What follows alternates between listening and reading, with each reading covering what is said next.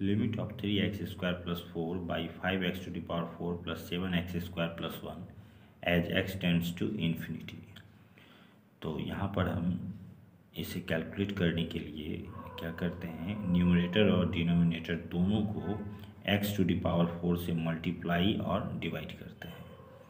यहाँ पर लिखेंगे limit x tends to infinity x to the power 4 into 3x² + 4 by x to the power 4। यहाँ पर भी डिनोमिनेटर को भी उसी तरह से करेंगे, x to the power 4 से मल्टीप्लाई करेंगे और फिर उसे x to the power 4 से डिवाइड कर देंगे। अब यहाँ पर ये दोनों कैंसिल हो जाएगा। हम यहाँ लिख देंगे on multiplying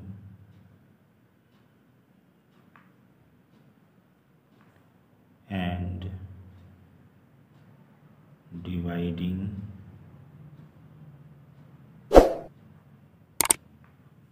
by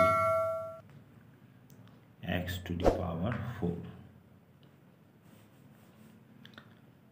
is equal to, यहाँ क्या हो जाएगा, limit x tends to infinity. यहाँ पर यदि हम इस तरह से इसे लिखें 3x² by x to the power 4, तो यहाँ में क्या हो जाएगा 3/x²। इसी तरह से ये 4/x to the power 4 हो जाएगा। फिर यहाँ बाई, इसी तरह से इसे भी तोड़ देंगे हम, 5x to the power 4 by x to the power 4 क्या हो जाएगा 5, फिर plus 7x² by x to the power 4 क्या हो जाएगा 7/x², फिर 1/x to the power 4। अब हम लिमिट को न्यूमरेटर डिनोमिनेटर दोनों में लगा देंगे। Limit x tends to infinity 3/x² + 4/x to the power 4 by limit x tends to infinity 5 + 7/x² + 1/x to the power 4 is equal to, हमें क्या value प्राप्त होगा यहाँ, अगर x की जगह हम इन्फिनिटी पुट करते हैं तो इसका वैल्यू 0, इसका भी वैल्यू क्या हो जाएगा 0, 0 + 0 0 बाई, और यहाँ पर भी उसी तरह से इसका वैल्यू 0, इसका भी वैल्यू 0 हो जाएगा। क्या बचेगा सिर्फ 5। तो इस तरह से 0/5 is equal to 0। Evaluate limit of x cos x minus sin x by x² sin x as x tends to 0। तो यहाँ पर यदि हम न्यूमरेटर और डिनोमिनेटर में x की जगह 0 पुट करें तो यह 0/0 के फॉर्म में आ जाता है, यानी हमें इनडिटर्मिनेट फॉर्म प्राप्त होता है। तो उस स्थिति में हम क्या करेंगे, एल हॉस्पिटल्स रूल को अप्लाई करेंगे। तो यहाँ पर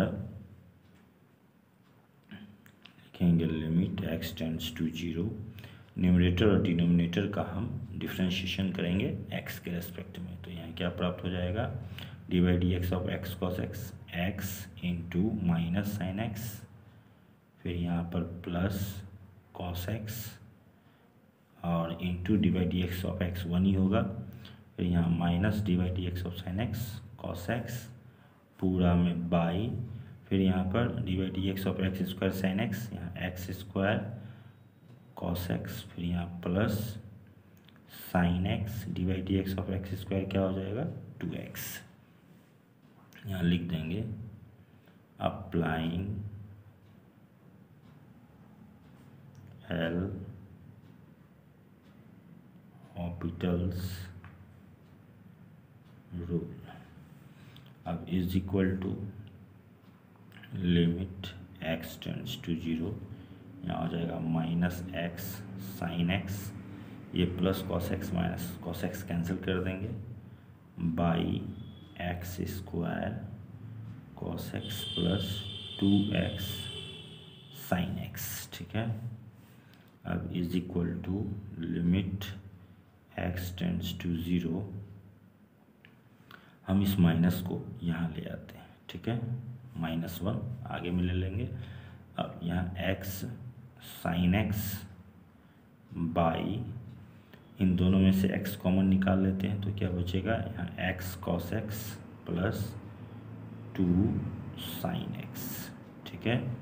x कैंसिल हो जाएगा, is equal to minus limit x tends to 0 sin x by x cos x plus 2 sin x is equal to minus.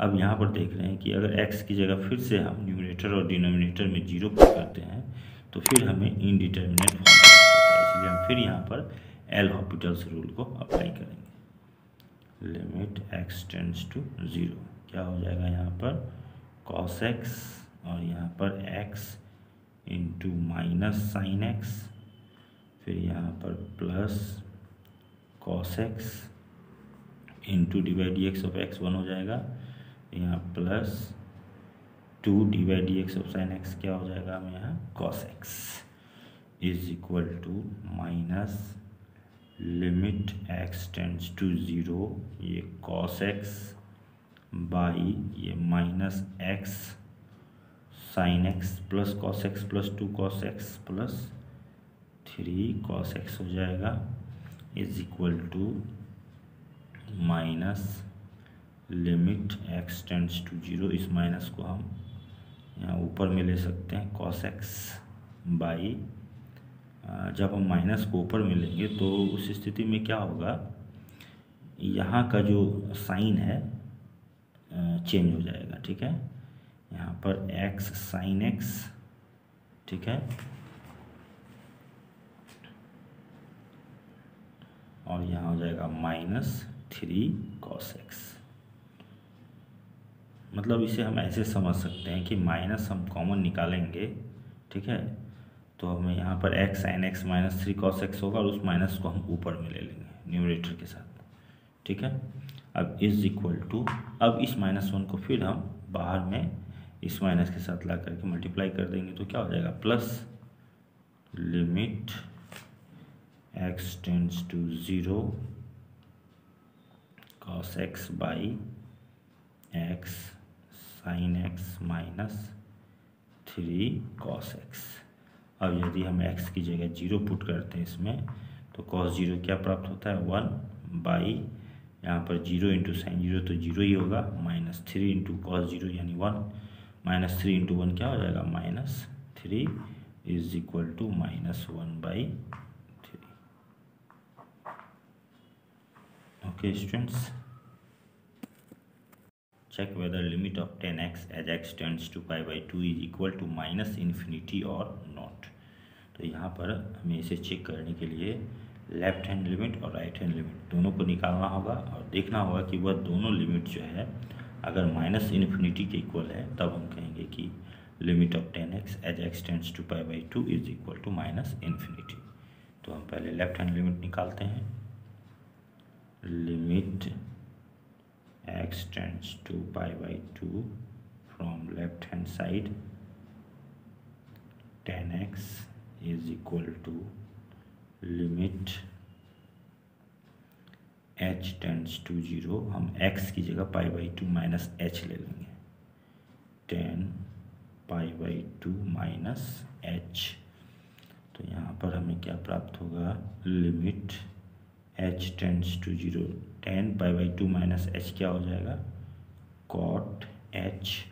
अब यदि h की जगह हम 0 पुट करेंगे तो यह किसके इक्वल होगा, इन्फिनिटी के इक्वल, ठीक है।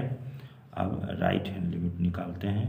Limit x tends to π/2 from right hand side 10x is equal to limit h tends to 0 10 π/2 plus h, यहाँ पर x को हम π/2 प्लस h से रिप्लेस कर देंगे। फिर यहाँ पर limit h tends to 0, 10 π/2 plus h क्या होता है माइनस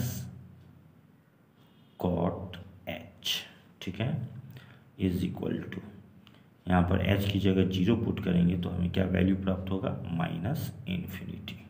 तो इस तरह से हम देख रहे हैं कि लेफ्ट हैंड लिमिट इन्फिनिटी मिल रहा है और right hand limit minus infinity मिल रहा है, ठीक है। तो दोनों इक्वल नहीं है, दोनों माइनस इन्फिनिटी के इक्वल आना चाहिए था, एक आ रहा है एक नहीं आ रहा है, इसीलिए हम क्या कहेंगे कि यह लिमिट एग्जिस्ट नहीं करता है, इसलिए स्टेटमेंट फॉल्स है।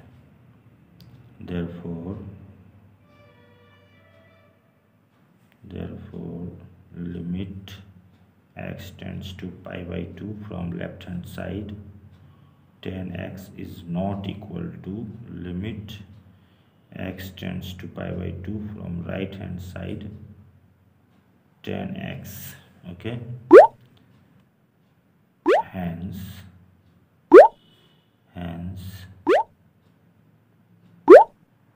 limit x tends to pi by 2 10x does not exist.